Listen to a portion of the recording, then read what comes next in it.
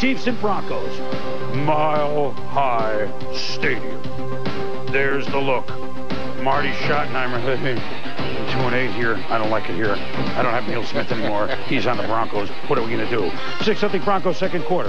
John Elway from his 14. Rolls left. Looking for Ron Smith. Wide open.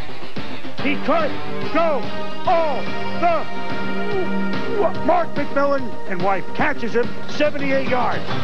But Elway on the play, here's what you want to look at. Jerome Woods hit him in the ribs, but we've learned that John is bionic, and he stayed in the game here. Then, what happened here, Tommy?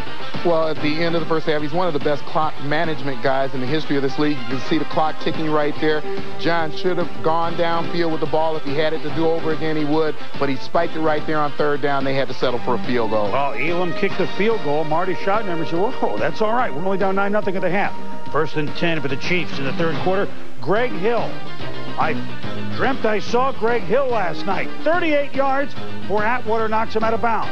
Then, 2 plays later, Marcus out. No, it's Elvis Gerback on the bootleg. 10 yards, touchdown. Well, down to the 4-yard line. Marcus. No one vaults better than him. He's down at the 1 line. But they didn't get the touchdown. Only a Stoyo field goal, 9-3 Broncos. Elway to Easy Ed McCaffrey, 17-yard gain. Same drive, now fourth quarter with the score 9-3. Terrell Davis starting to churn it up on the ground in the second half. Up the middle for a touchdown, but there's a flag on the play. Offensive holding.